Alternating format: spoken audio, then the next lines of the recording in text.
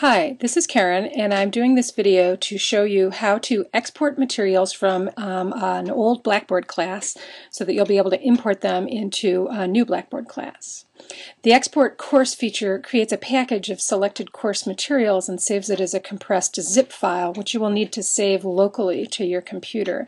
And it's that zip file which can be imported into another course later on. So to export a course, first go into the Control panel and scroll down to Packages and Utilities, and then choose Export/Archive Course, and then click on the Export button. Select the check boxes next to the course material that you want to export from your old course. If you're not sure, you should probably just select everything. If you haven't used various features, you can skip them. If you have any tests or surveys or test pools, you want to make sure to select the Test Surveys and Pools box. If you have particular menu buttons that you want to carry over, you'll want to make sure to select the Settings box. So select the appropriate sections and then hit Submit.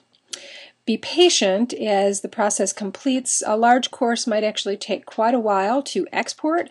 You should see this green bar at the top that says the action has been queued. An email will be sent when the process is complete. This does not mean that the export file has actually been created yet.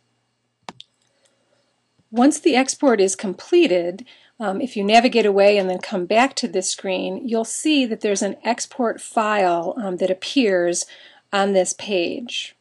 You need to either control-click or right-click on this file and choose to download the linked file. You can download it and give it a new name if you want, or at least choose where you're going to save it, and then make sure that it actually downloads.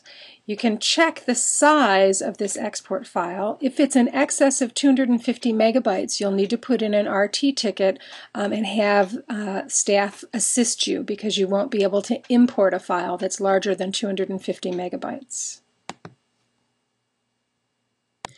Once you've saved the file locally, you can navigate away from this screen. You don't want to open the zip file. You don't want to try to extract anything out of the zip file. This zip file needs to remain intact if you intend on importing it into another course.